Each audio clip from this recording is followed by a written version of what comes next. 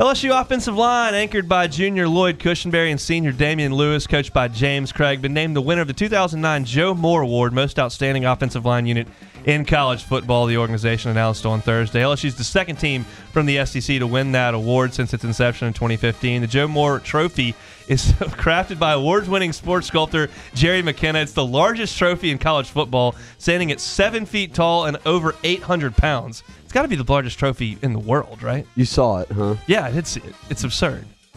Go on, or should hit the cough button. Yeah, you should have. It's all right. Go on Twitter to the Joe Moore Award or whoever Cole Kublik is just like bodying people in the replies of all these like Auburn and Oregon and Kentucky fans. I never knew Oregon had such a good O-line until I read the Twitter mentions. Do we know that LSU's offensive line was awesome, or is it Burrow just like makes every pass rusher miss? So they were pretty good. They were way better than they were a year ago, huh? No, they weren't. I mean, it was a huge question entering the year, and they haven't been an issue this year. But I just see Burrow dodging pass rushers every time they come through. So, and Clyde makes a lot of people miss too. So shout out to the offensive line. They win the Joe Moore Award.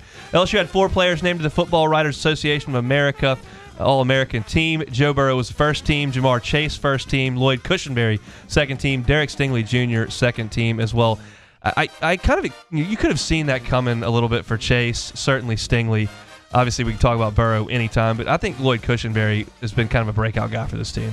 Oh, there's no doubt. I mean, he's been an anchor. He's been unbelievable.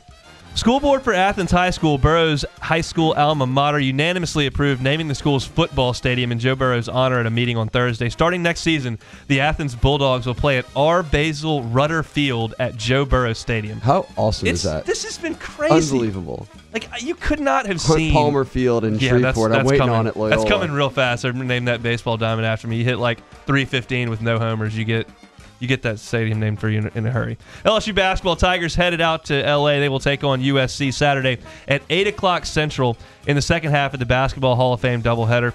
Game will be televised on FS1, broadcast on the LSU Sports Radio Network. You got some basketball takes here, or are you just going to go down the line? You did say you'd be drinking tonight. So it's tomorrow. But yes. Tomorrow too. I'll probably be drinking both nights. It's Friday, so we'll do that.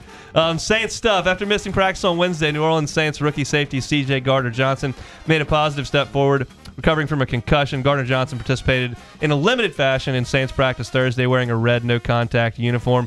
Linebacker Kiko Alonso, the quad, defensive back Patrick Robertson with the calf, and offensive lineman Andrews Pete, forearm, Taron Armstead, ankle, and Ryan Ramczyk, knee. It's 3 of a huge piece of that offensive line. They were all limited. Pete's missed the last 5 games with a broken arm, but he practiced in a cast. Saints take on the Titans this Sunday at noon in the Superdome, and Luke Johnson will hop aboard at 8:30 to talk about that. And we'll finish thing off in T-Bob's honor, talking Pelicans. I don't know why this is on the list. Rivers, you should not have put this on there. But the Pelicans. Oh, you have to put it on there. I feel bad, but I don't, because I feel like the moment I stop putting it on there, they really will stop mattering. They're just awful. Pelicans continue a road trip, and they hope to get their second win in a row tonight against the Warriors at 9:30. It's a good stat, Rivers, too. Looking to get a second win in a row. We win another one. That's called a winning streak. Those are your headlines here on Off the Bench.